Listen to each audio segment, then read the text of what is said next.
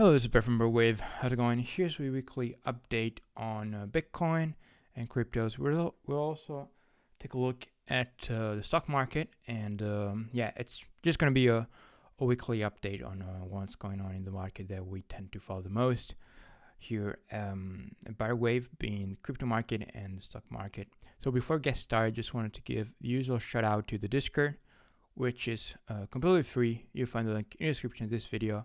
No, I'm not selling you a course. I don't have one.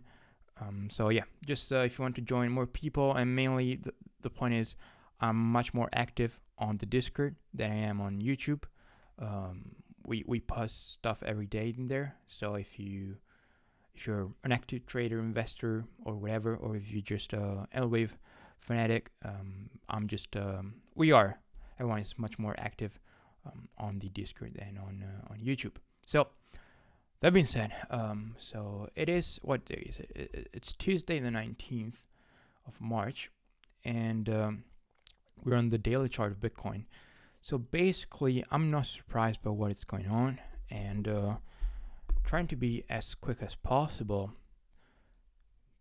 This way here, we can counter like this, or we can counter like 1 here, 2 up. So that's been the outgoing theme for several months. Now, can that be 1, 2, 3, 4, and 5? So the answer to can it is yes. Is it? I don't know. Just by telling it by looking at the screen you're looking at, simply you can tell I've more bullish. I'm expecting 1, 2, 3. At this point, it looks like this wave 3 could be in place, and we are into wave 4, looking for 5 up towards 80. Either 80 or 100 will hold as resistance. Depends, I guess, how strong the trend is. I would expect 80 to act as strong. Down in wave 4, at that point, if 80 act as resistance the first time, then back into wave 4. This wave 4, and at that point I would like to see 100,000, and then we'll take it from there. I think it's quite pointless to forecast that far off in the future. We're just aware that if that happens, 5 waves unfold. Either the way you see it, we have a primary wave 1 down for 2, and at that point we skyrocket. Possible. In a way, you could also say it's highly possible, or else that everything needs to be moved 1 degree higher. Let me back so I can delete all these drawings. Again, everything should be moved 1 degree higher, alternatively, and we topped in this cycle wave 5, which is right here.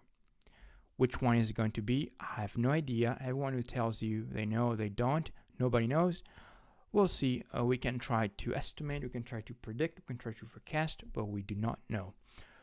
So, that being said, those are basically the main scenarios I see. Either the way you see it, primary wave 1, downside, up into wave 5, or else wave 5 completed. We'll have to see what's going to happen. Speaking about alternatives on the count, again, it's basically what I said. Either this is 1, 2, 3, 0. So this 3 goes here. 4, 5, either ABC up, or again wave 5 here, which I doubt. So probability-wise, I remain the way you see it. If we bring on volume, it's loading. So volume's what you would like to see at a top. Major sellers. This is sellers stepping into the market. Then people are dumping it. And what we would like to see now is again increasing volume with price going higher, and that would signify buyers are getting back into the market. So if we look on an intraday, let's see if we see it something like that. Not yet.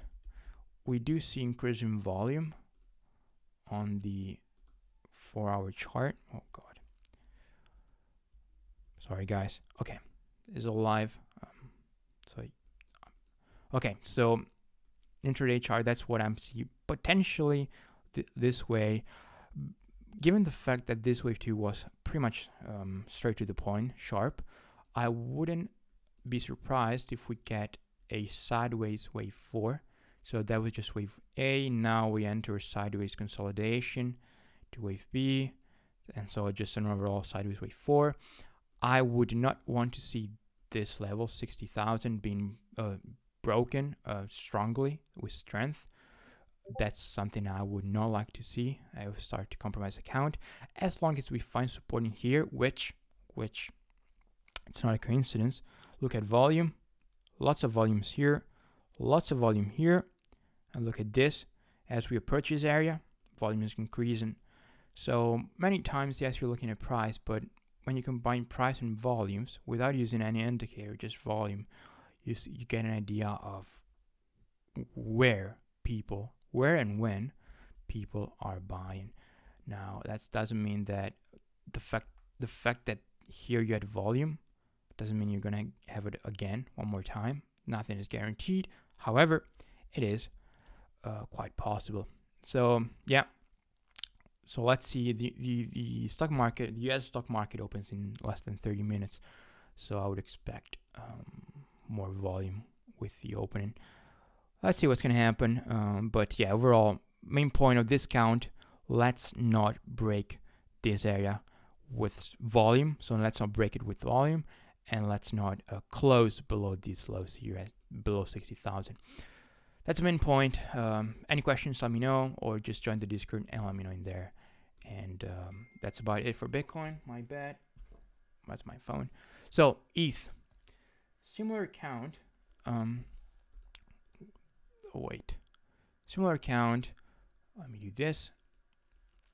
What is different is I'm much more bullish on ETH than Bitcoin, which could turn out to be quite dangerous. So far, so good.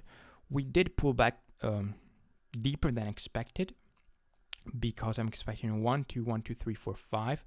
So ideally, we find support right now.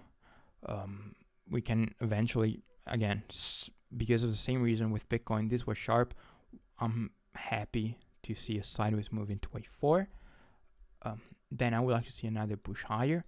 This is 1.618 times 3 against 1 right here. So that's where I would like to see resistance, as well as you can see, it's basically all-time high. So it's confluence. So that's what I like to see basically for ETH. For their upside support to be found, I'm happy if we, I will not be surprised if we move sideways and then upside into wave 5. And yeah, that's about it. Last but not least, I'll take a look at Solana, that we've been following both here on the channel and on the Discord. So far so good. Last update we were around $100. We did identify this as corrective. We're looking for a push higher. Right now that's the best count, 1, 2, 3, 4, 5, and at that point we could pull back lower. So as cryptos tend to move together, even though Solana this past week has been a bit of an outsider, as Bitcoin was falling, Solana hit $200. So basically what I'm saying is, no, never mind. Just I'll save it for the Discord so you guys join. Anyways, jokes apart, if we take a look at the indices, which I haven't, I'll do it with you right now, so you also guys potentially could learn something. As in, not I have something to teach, but I mean, maybe you can learn something new. That's what I meant. So that's been the count, which has not been validated really. So I guess it's still valid. This seems corrective, even if we fall back lower, as long as we stay above here, above 17,500, I'm happy to keep it as wave 4 upside. So in a way, you can see it's very similar to cryptos. One more leg higher before a larger pullback. So these markets tend to move together, so it makes sense. And I guess the S&P would be quite similar. 1, 2, I have a 1, 2, 3, 4. Well. That's a bit different because you cannot, either you squeeze either you skew, oh, sorry guys. Either you squeeze an anti-diagonal, I made it in here, depending on where it ends, which is possible, but then you would have a limited upside compared to what you would expect in the NASDAQ.